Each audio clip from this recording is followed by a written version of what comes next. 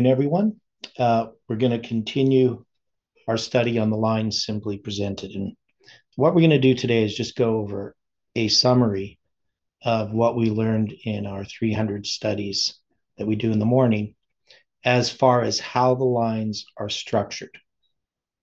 So in this, obviously, we're not going to be able to bring in lots of detail and the different arguments, but we're going to look at these lines. So before we begin, can we have a word of prayer? Dear Father in heaven, thank you for the time that we have to study here. We ask your Holy Spirit to teach and guide us. We know that there's many who are watching these studies. We're trying to understand these lines for the first time. And I just pray that your Holy Spirit can speak to them and give them enlightenment. Help me to present simply and clearly. We pray this and ask it in Jesus' name. Amen.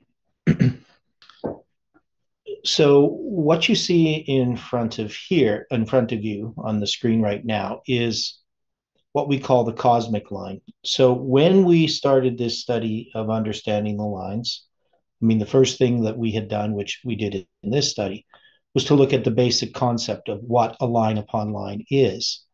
Now, this, of course, is just a line. It's not a line upon line, except that this line is really an expression of the creation week. That is, we know that there's 7 days of creation, and each of those days of creation symbolizes a waymark. And those waymarks can be seen from the creation of the world at the beginning to the recreation of a new heaven and a new earth. So the basic understanding of these lines is that this is a line of judgment, and these waymarks are the plummet, which is righteousness. Now, God's dealings with men are ever the same. The everlasting gospel is a 3-step testing prophetic message that develops and demonstrates 2 classes of worshipers.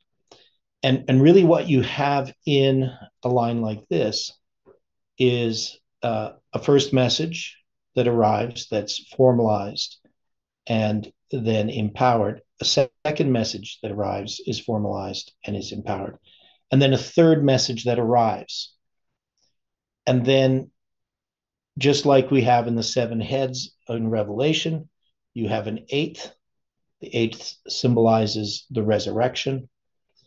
And this is because in the creation, you have this creation, and then you have a falling away.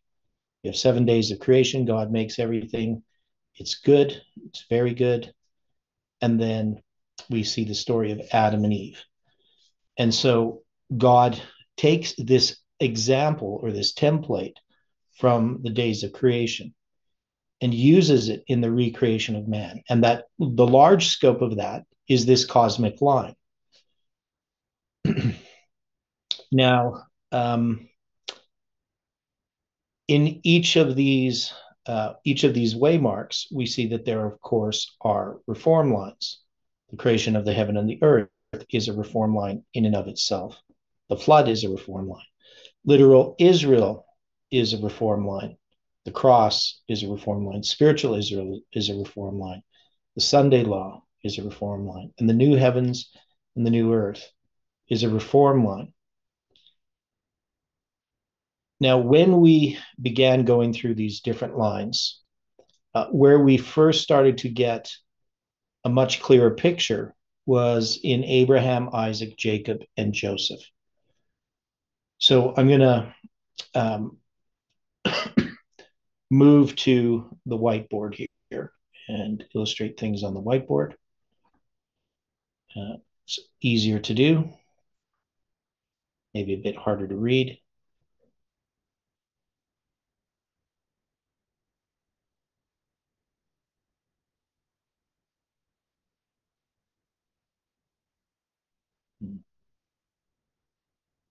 There we go.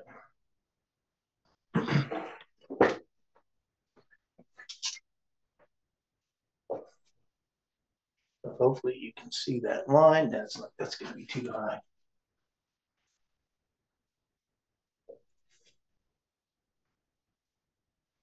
So we have all these waymarks.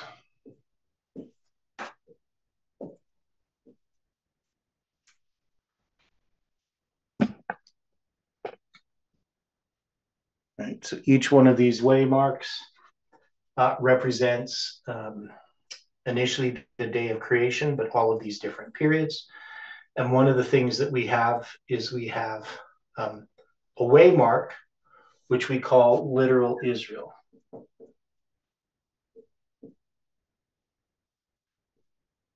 Now, this waymark of literal Israel encompasses everything from Abraham all the way to the cross, because literal Israel begins in this history with Abraham and is going to continue until this waymark here, the cross. But there is many, many, many reform lines in the story of literal Israel. But the question is, how do we get those reform lines? And what we noticed with Abraham, Isaac, and Jacob is we could have a reform line called Abram, Isaac, Jacob, right? And this would be your first, your second, and your third angel's messages. But there would also be a fourth, and this would be Joseph. Now, when Jeff Pippinger originally had come to understand these waymarks in this way, he would see this fourth as really being something like this. So you'd have 1, 2, 3 steps in that fourth. That is, he would see that this is a reform line. What took us time to understand is that each one of these waymarks is a reform line. But this reform line here that happens at the end, this is something that we're going to address in a further study, because this is something that's not well understood. But just the simple idea of this is, when you have the third angel arrive, you're going to have in the first generation a disappointment. And with this, there's things that he has on the reform line, like the number 7 after the third angel arrives. And then you're going to have this first generation where there's a falling away. Now, how Jeff understood this initially is he would look at our history, as if this was Millerite history, thus October 22nd, 1844, and then you have the Sabbath that's given, and he would see that our history is just a repeat of Millerite history, and that's how he would understand this. But we saw in other lines, and if we looked at this as the 3 decrees that commences the 2300 days, then this would be the history of Nehemiah. This would be Ezra with Artaxerxes' first decree. This would be Darius's decree. And this would be Cyrus's decree. So there's always in that first generation a falling away. And there is a fourth waymark that occurs. But that fourth waymark is, in a sense, a falling away, the failure of this reform line, which is going to lead to a progressive destruction of 4. That's going to finally lead to the reform line that really is the repeat of this history, or at least more closely repeats this history, because it's a proper reform line. In a sense, this isn't really a proper reform line. In a sense, right? So it is a reform line, but it's just not, maybe the way to put it is, it's not a major reform line.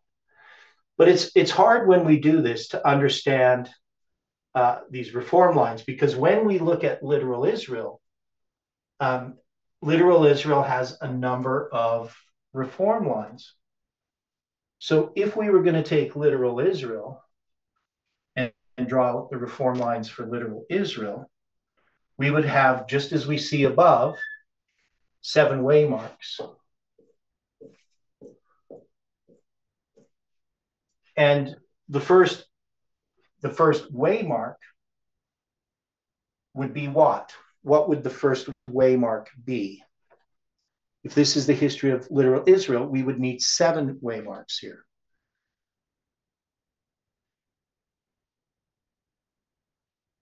So how would we do that? Because in the story of Abraham, there's Abraham, Isaac, and Jacob, and Joseph, right? But these would not comprise this line. If you're taking this and you're going to take this literal Israel and see that there's a reform line here, that reform line is going to exist throughout the history of literal Israel.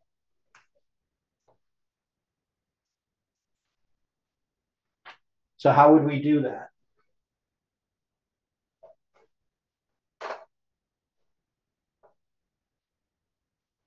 Just in general, what would we do?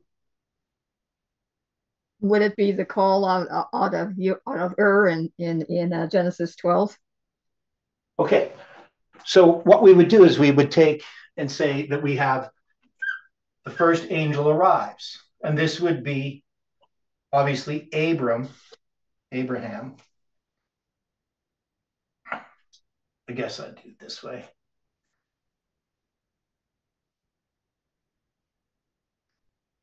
So this would be the first angel arriving, right? So we're going to look at that whole story of Abraham. But the question is this then just Abraham? You know, and then is this No. is this Jacob? Is this Joseph? Is that how we would do it? And if this is Joseph, then this is what history?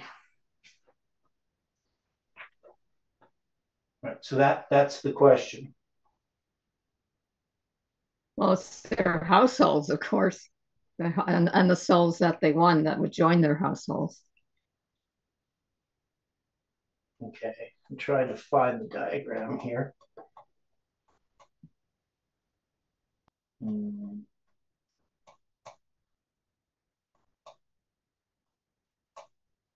Stay a sec.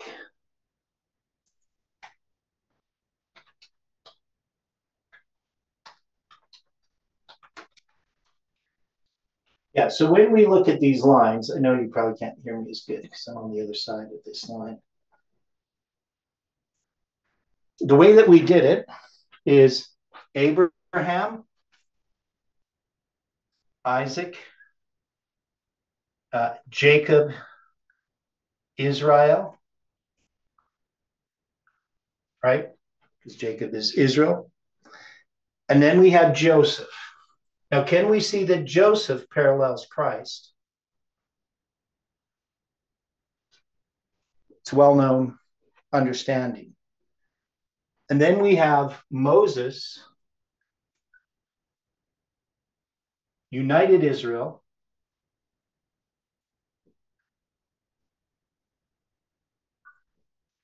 Now, we don't have the judges in there and then we're going to have the history of Ezra. Oops. That's how we did it, whether that's right or not. That's how we had come to understand this line. This movie.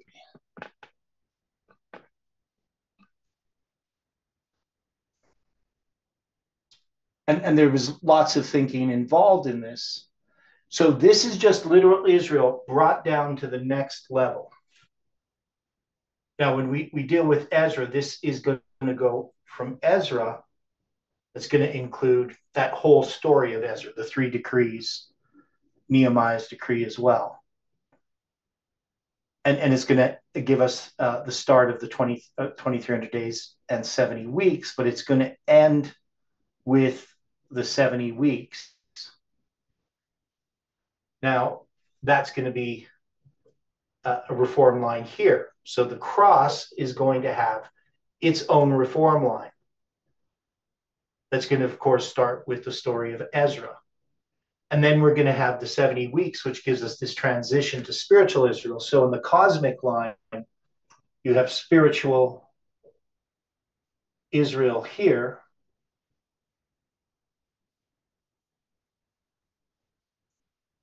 And with that lampstand, it connected these two. the flood was connected with the Sunday law. So we had a reasoning behind it. So I'm not going into all the details of how we came to understand this. And I'm not showing this properly here. Yeah.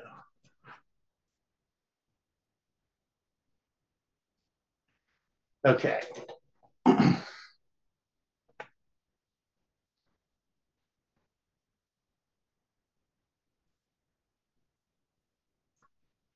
Okay, so if we can see that we do this, what we then would do is Abraham has a specific reform line that addresses him. Isaac has a reform line that addresses him. Joseph has his own reform line. Moses has his own reform line. United Israel has its reform line.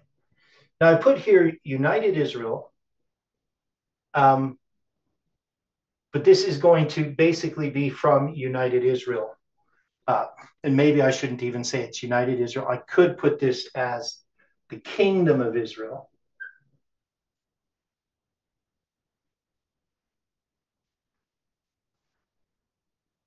Because it starts with United Israel, but it's going to deal with the dividing of Israel. But the dividing of Israel, of the kingdom, in some ways, is a progressive destruction of four. So one of the things that we don't see clearly in how we had understood the lines is understanding a progressive destruction of four and what that means. That is the four generations and how these fit into these lines.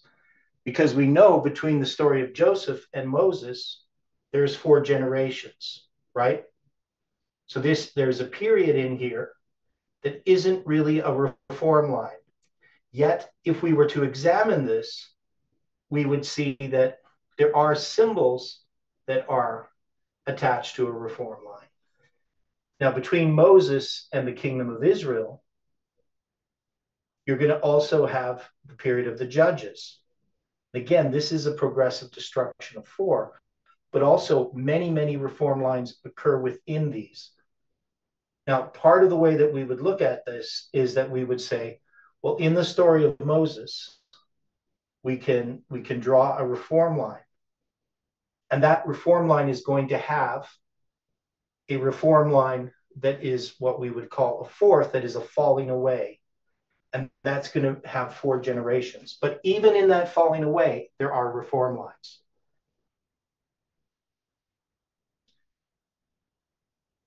So we also would note that Abram, or Abraham, that this is the arrival of the first message. Now, it has reform line waymarks in it that would be like the third angel's message. That is, there are waymarks in here that parallel the third angel's message once we zoom into this waymark and see the reform line. The same would happen with Isaac. The same would happen with Jacob. We would have these waymarks. And a waymark that would be called the third angel arriving in the line of Abraham wouldn't be the third angel arriving in the line of Isaac. It would be some other waymark. So the way that we came to understand that is that in a reform line, when we're dealing with this whole reform line, creation, I'll put it all up here again, creation, the flood, spiritual Israel, and in this one, you're going to have the Sunday law. That's going to line up with the flood, or be a mirror of the flood. And then you're going to have the new heaven and earth, right? The new creation. So when we look at all of this waymark up, this line up here, we can see that there's a period of darkness. And what is the darkness here before God creates the world? That's the argument with Satan. Right. So it's the great controversy. And so we can see that this reform line addresses that great controversy, right? But yet that great controversy isn't addressed just straight off. It has all of this history, which is this increase of light that's going to happen after the fall of man. And that increase of light is going to be, there's going to be messages that are given that give light. Some of those messages will be accepted, some rejected. There's constantly an increase of light, but also a falling away. That is, there are people that reject light. And so God, through redemption history, is illustrating what happens in the individual life. So all of these waymarks represent the individual life as well, the steps that occur, because these are really just an expansion of the 7 days of creation. So if we go to this line, which here is literal Israel, and we parse this out, we know that in the story of Abraham, that there is a darkness here. Now, this darkness, dealing with literal Israel, has to do with the promised seed, right? We know that the promised seed here at the flood, there's this promise at creation, and that seed is going to be preserved in Noah, his three sons, and of course his wife and his stepdaughters or daughters-in-law. But we're going to always see a falling away. So in this story, that promise of the seed is going to pass to Abram, right? He's now going to be chosen. And this is going to be about that promised seed. But from literal Israel, the cross, to spiritual Israel, this is going to progress. Does that make sense to people? If you understand what's happening with the darkness, then you can understand the reform line itself. But within that reform line, there are different points that are going to be addressed. We call them waymarks. But within that waymark, there is also a darkness. Now, all of the darknesses relate to this darkness here before the creation of the world. The reason that the world is created is to be a demonstration of God's character. In response to the accusations of Satan. That's why this creation exists. And so all of these events that have happened through history are illustrating the character of God. These are all about light. And it has to come in this way because man is not able to just accept the light all at once. And for God's character to be demonstrated, we need this history of the Bible. Now, in some ways, we could just say that these lines are an analytical tool that God has given us. Because we know he asked us to study his word precept upon precept, line upon line, here a little and there a little. And so what we're doing is we're setting in order, that's the precept, upon a line of measuring line or a line of judgment. And we're marking the waymarks from here to here in time. And so when we study the Bible in this way, we are able to see things that we wouldn't have seen if we had just studied the Bible as we had previously. That is, we can see things more clearly. And God has also given us time as well. So he's given us an understanding of chronology that has helped us in understanding these lines and their connections. He's given us an understanding of chiasms. All of these additional tools that really are an outgrowth of Miller's rules. They're an expression of the rules that were given to William Miller, which he got from the Bible on how to study God's word. We just understand them in this expanded way. Now, in the story of Joseph, I mentioned that Joseph represents the cross. Or, we could say this is just Christ, but I put the cross there. It's the cross of Christ. And we know that there's a parallel in the story of Joseph to that of the cross. And in the story of Joseph, there's some chiasms. These chiasms first come with Abram, right? That's going to be this period of time where you have 215 years and 4 generations, by the way, that lead to, and this is going to be in Canaan, and this is going to be in Egypt. And in Egypt, there are 4 generations. And then you're going to have the Exodus. And this is Abraham leaving Haran. And this is going to be Jacob's entry into Egypt.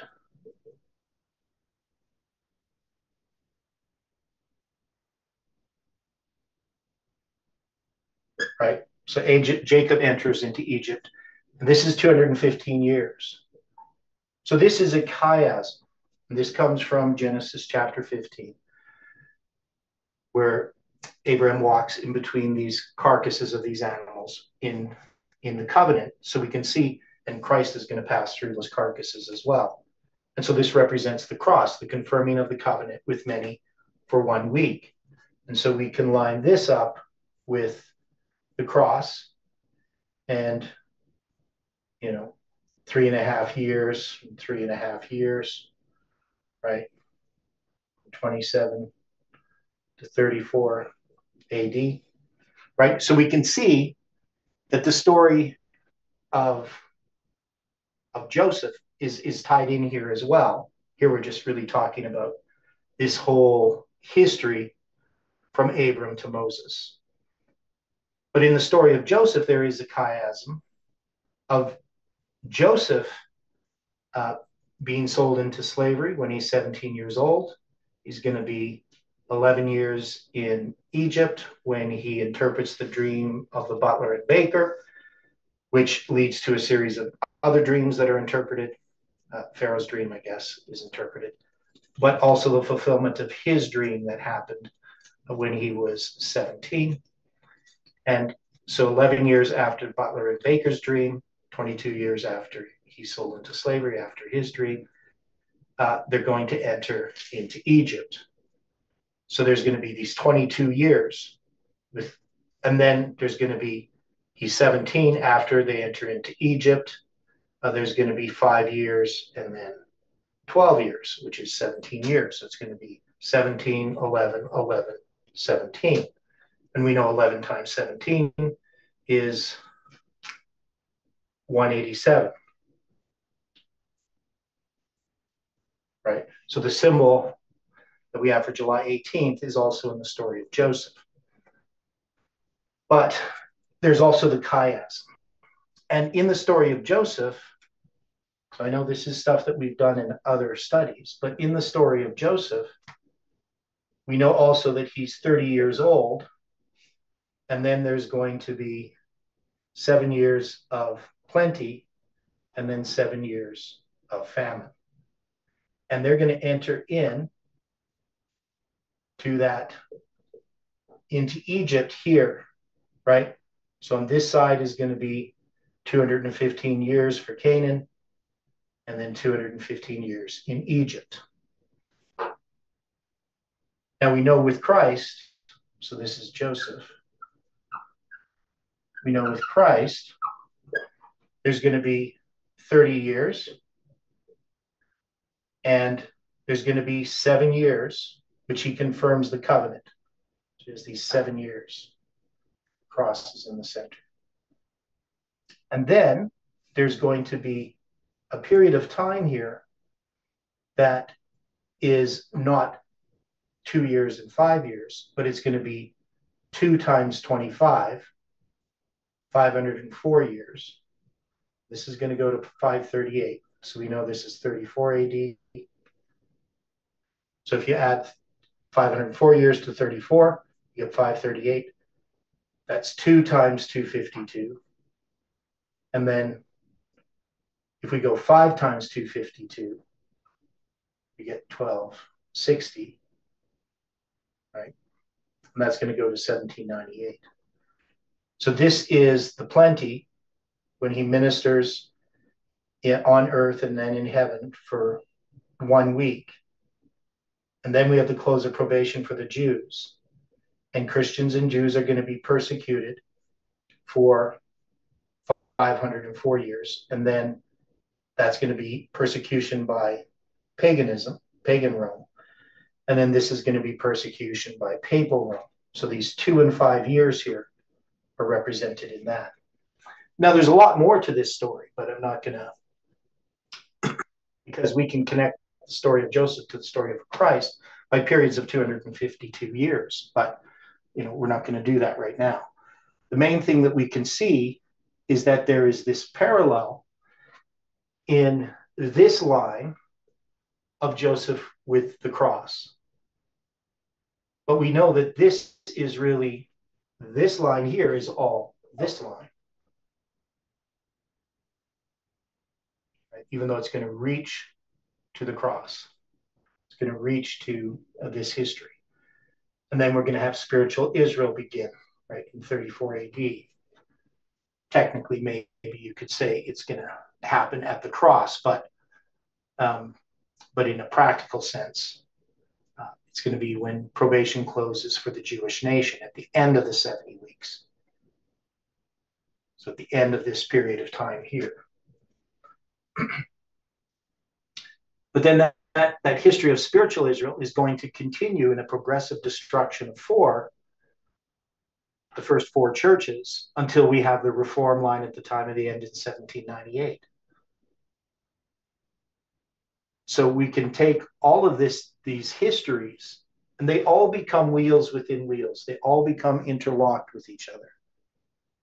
And this is the thing that we are understanding in a much clearer way than we had in the past.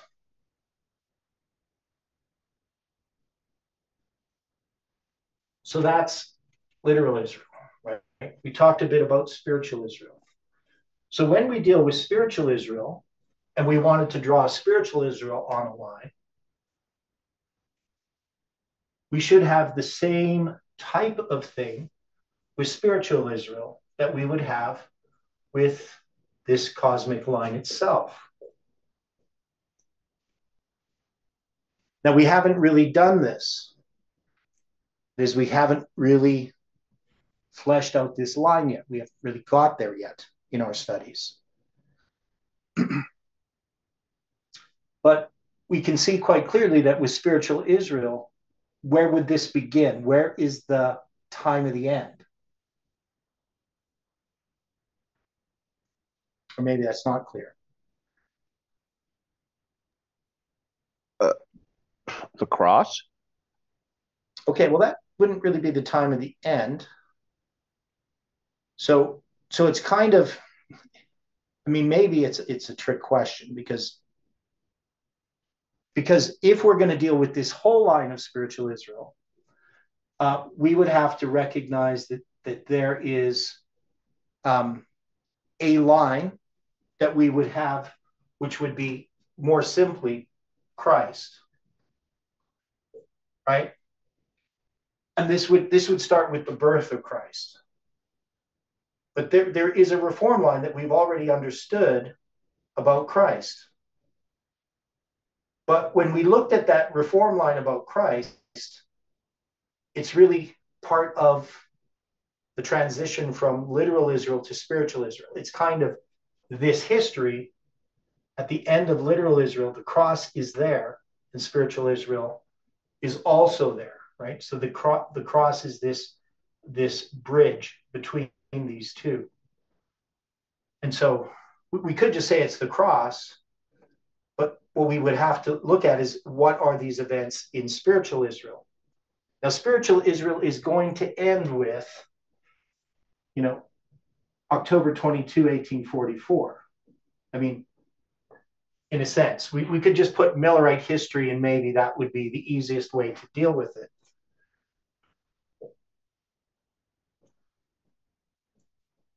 Right? So you have Millerite history over there on that side. And we know that this history here is the end of the 70 weeks. So this is going to be dealing with the 70 weeks. And this is going to be dealing with the 2,300 days.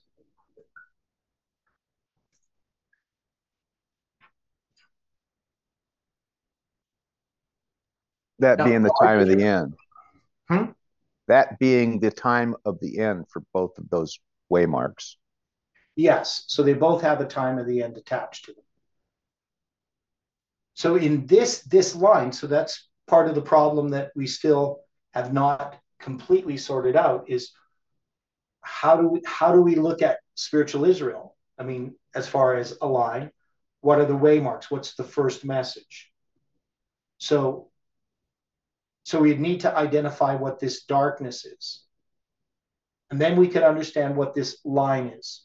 I mean, the darkness has to do with the failure of literal Israel, right? The people that dwelt in darkness have seen a great light. So we know that there's this darkness here. And that is in a sense that the promised seed has been obscured. Now, somebody might even say, well, we could take this and just go from the cross to the new heaven and the new earth and make that a line. Right? And in some ways we can actually create different lines, but usually what those are zoom into some other line or some other waymark. So this is the end of literal Israel and the beginning of spiritual Israel. But this is where, at this history, this is going to be the end of the 2520. So we have all of these different lines, and that's what we would have to understand. So we have a Millerite reform line that really is starting in 1798. So that Millerite reform line is going to cover from 1798 to October 22nd, 1844. At least, right? But remember, there's also a fourth, right? So you have three waymarks. So we would say, this is the first angel arriving. Whatever this is, we would have to mark as the second angel arriving. And this would be the third angel arriving in the history of spiritual Israel.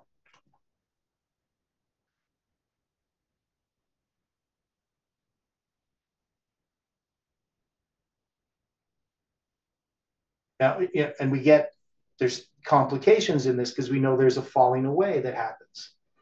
That is, there's the set messages of the seven churches. And we could just argue that these are the seven churches. We could just take a line and say the seven churches represent spiritual Israel.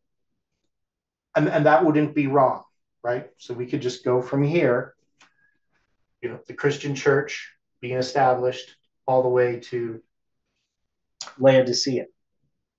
So that's one way of looking at it. So sometimes we can have multiple lines that illustrate a history.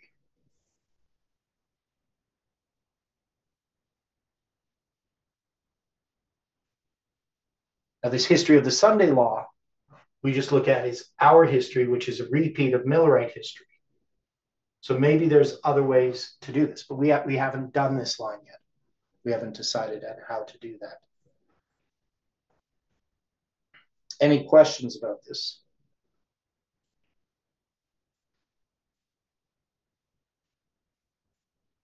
So I know it's incomplete, but that's what we would have to do. And somebody could argue, maybe just the seven churches are all you need.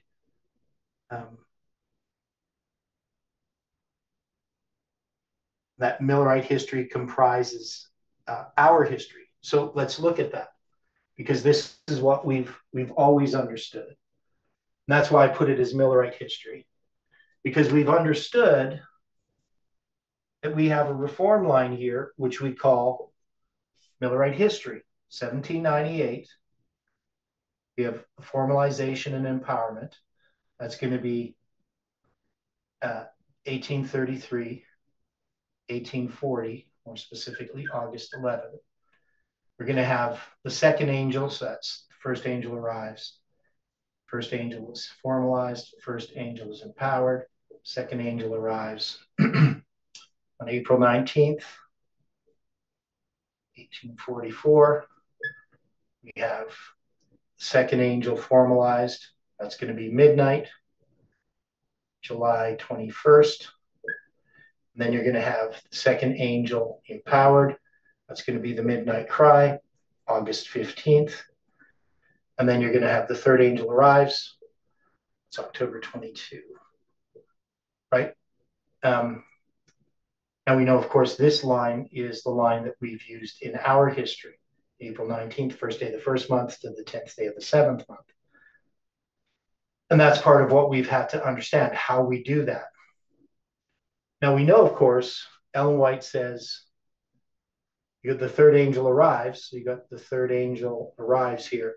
And it continues, and it's going to be joined by the angel of Revelation 18. The mighty angel of Revelation 18 comes down at 9/11. So that's the history of the Sunday law. So one of the things we see here is we have this history of spiritual Israel, and we said that the Millerite waymark is the last waymark. But we know that there's a repeat of history. And this repeat of history is the history we call the Sunday law. It's the next major reform line.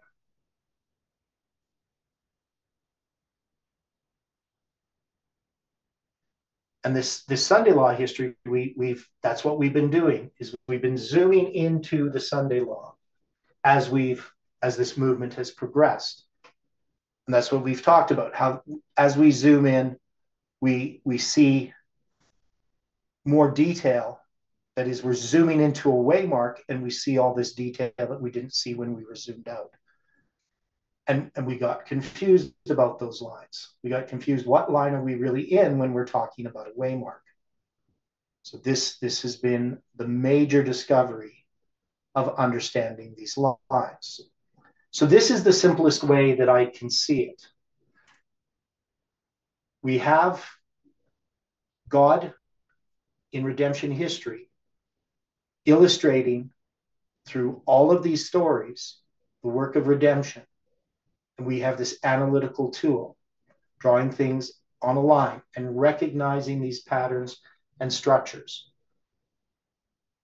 And we can zoom into any of these waymarks and we can see these details because there are other reform lines. God's light is unfolding in a progressive manner to humanity.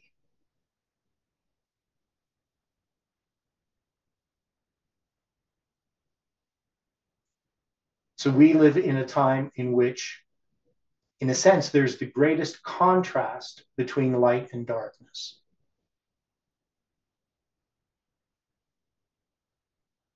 And God has given us light in clear beams so that we can see the situation that exists in our own heart and in the world. That's what these reform lines are for. They're meant to reform us. Now, in some ways, they also are prophetic. That is, we know that the past illustrates the future. And as we pass through fulfilled prophecy, we can look back at the events on the past, and it can shine in front of us to give light for our feet, to help us to make decisions. So these, even though it's an analytical tool,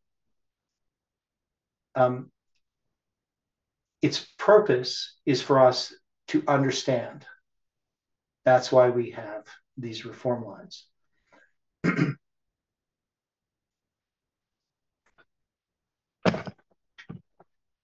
Sorry about that. So,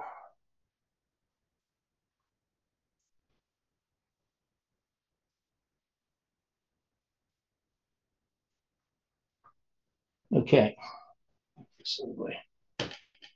Now, I hope that's helpful to people looking at these lines.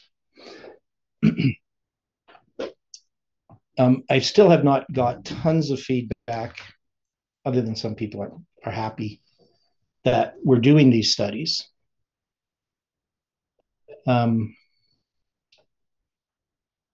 I don't think in this series of studies that I can go through and do all the reform lines, because one is there's probably thousands of them. But we should be able to see the concept or the idea that's being presented.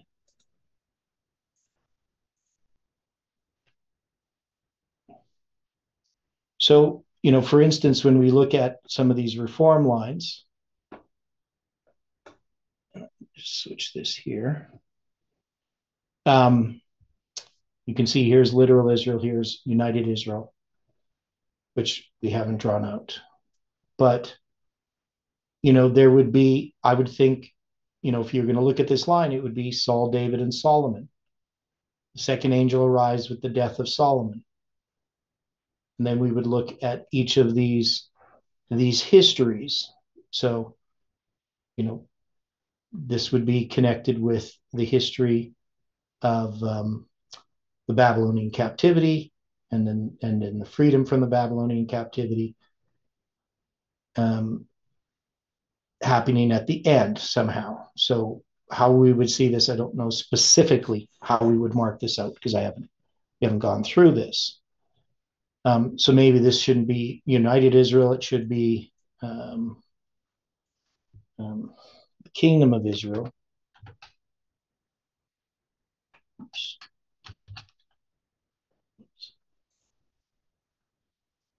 A terrible typer. Okay, so the kingdom of Israel.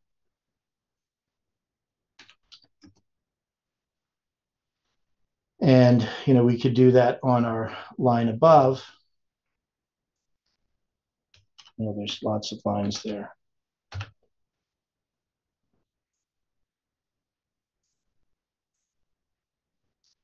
So let me see. So this is spiritual Israel. And then it's on literal Israel. That's where I want to go.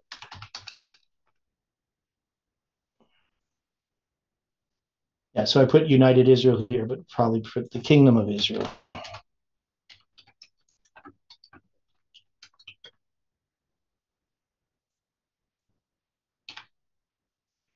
Now, just as this movement, as it has studied through these lines, we've come to see the lines more clearly. That is, we've made corrections. And when we've done that, when Jeff did it, many people would leave the movement. Every time there was new light that was being presented, there would be an accusation going out that Jeff was moving the waymarks. Now, of course, he was identifying the waymarks. He wasn't moving them. So a waymark is, there's lots of things that it represents. We sometimes talk about the old landmarks. So what is a landmark? Has anybody ever seen a landmark?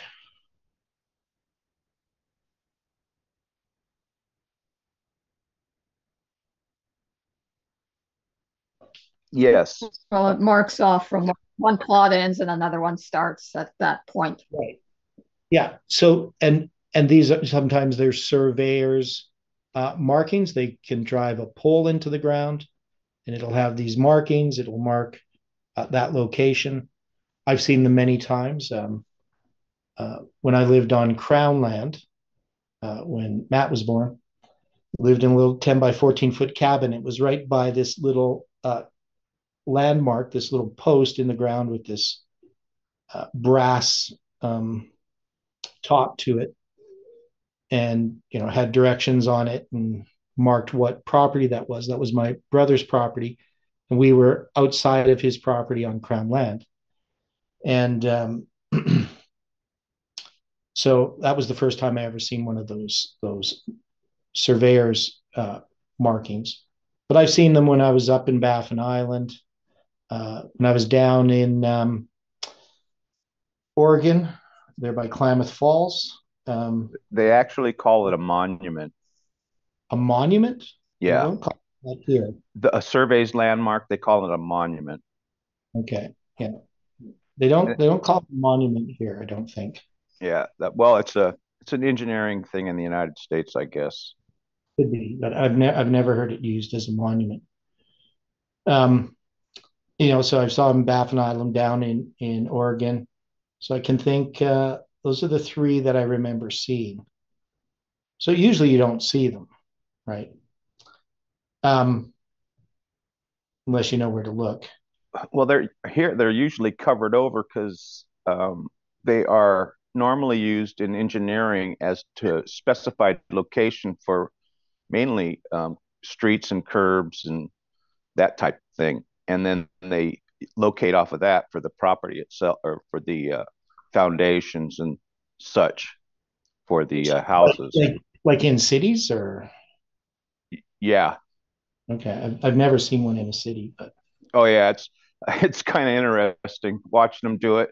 Some of these guys sometimes dig down several inches to get to the monument oh, okay, so that they can, preserve an accurate location from a previous or from previously mapped coordinates. okay, sounds interesting. But anyway, so what we have done is we've discovered these, right? We didn't move them. Would that be a correct characterization of what has happened in this movement? I would say so. Yeah. We haven't moved them. We just discovered more of them. Yeah.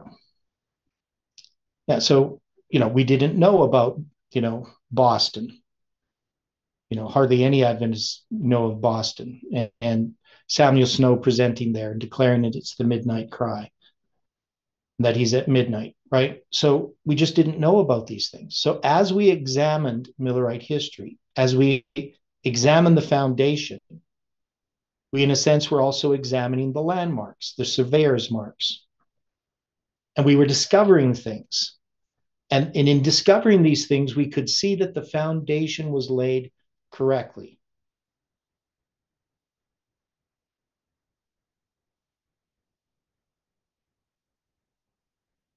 I agree. Mm-hmm. And so it doesn't mean that we understand all of the lines perfectly. Doesn't mean that there isn't room for correction or clarification, because we've done that all through this time in the movement. We've zoomed in and we start to see things that we never saw before. But it would be wrong to say, well, we're changing our beliefs just because we have more insight, just because we have more light, just because we understand the lines more clearly. So this is, I think, the major problem with the movement is that as we've been given more light on the lines, there's always a resistance. Now, we also had people who did move waymarks, right? Parminder moved waymarks. Mark Bruce moved waymarks. Now, why do we say that? How can we distinguish that they're moving waymarks, not just discovering new waymarks? Now, maybe not everybody's familiar, but did Mark Bruce deny the significance of 9/11?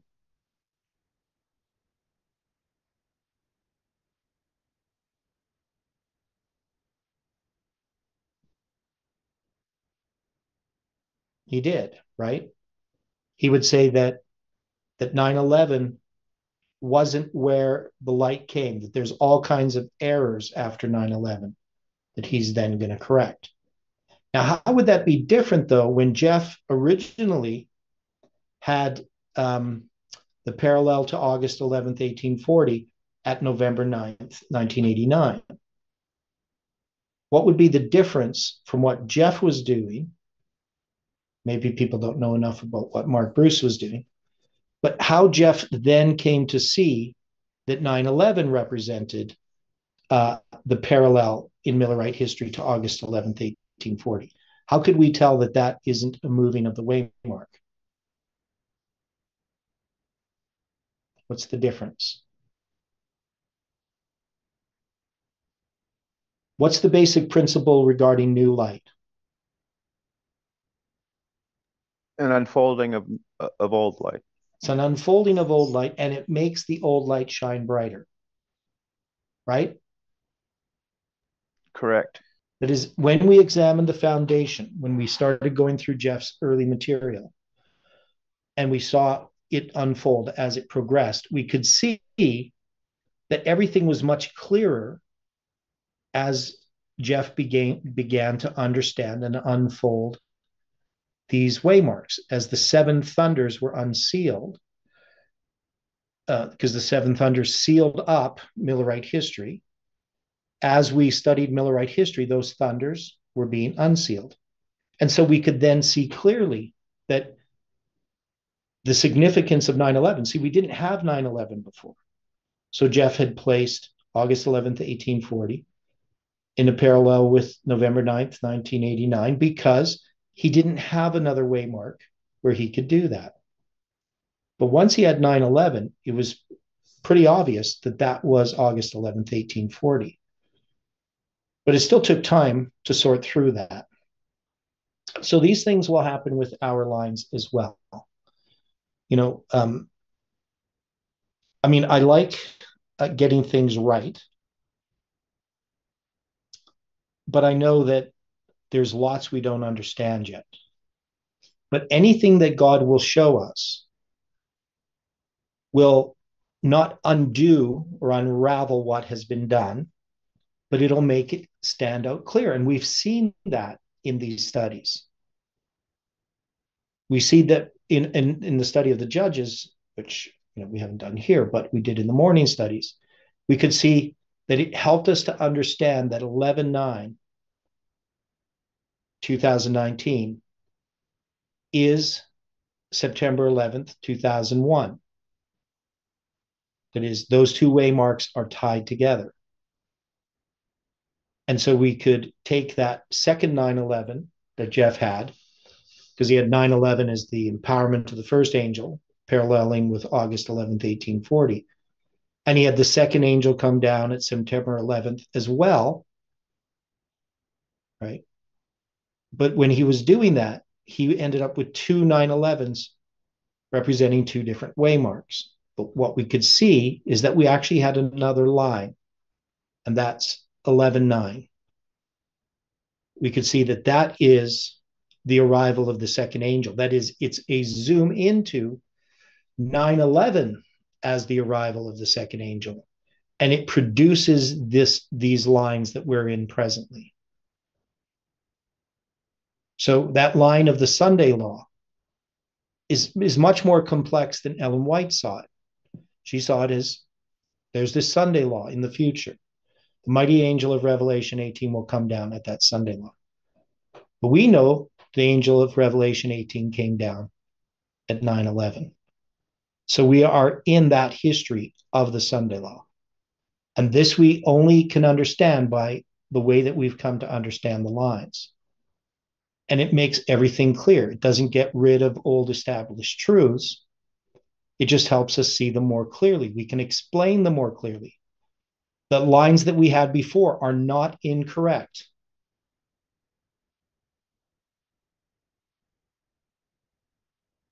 We just hadn't zoomed into them. In some ways, when Jeff put November 9th, 1989 as the arrival of the arrival of the first message, the time of the end, right? And he put August 11th, 1840 there. Was he wrong?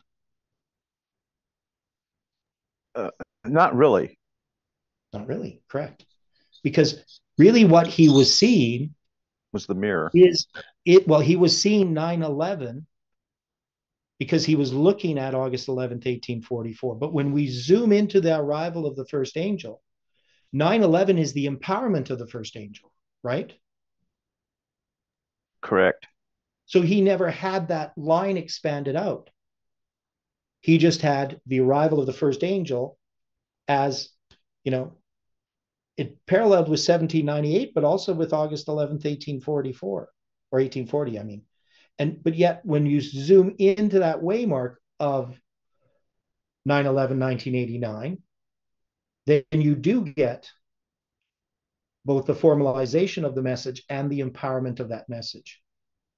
So now you're just parsing it out. You're just separating it out so you can see clearly what the first angel's message is and how the waymarks that represent it. And the same thing happens when we look at the second angel. So once the second angel had arrived in our message, and it didn't arrive directly on September 11th, right? Its development came along over time. We didn't recognize, for instance, that 9/11 was the arrival of the second angel until we actually came to the history where the second angel was actually arriving. And what that was, a zoom into 9/11 as the arrival of the second angel, is that history that we're in now. We're still in the second angel, if in the parallel of Millerite history. We're still in the tearing time after the first disappointment, prior to midnight, on that biggest line under Ellen White's line. So the main line of the repeat of history. So hopefully that helps people who are studying these lines. So any final thoughts before we close with prayer? It has been helpful. I think it's helping to understand this, where we've been and where we're going. Mm-hmm. It's giving us light for our feet. That's right. Okay, well, thank you. Let's close with prayer. Dear Father in heaven, thank you for the study this afternoon. And we pray, Lord, for those who are following these studies. We ask for your Holy Spirit to continue to lead and guide. Be with each person. May your angels watch over them. May you help them in their struggle to know you. In Jesus' name we pray. Amen.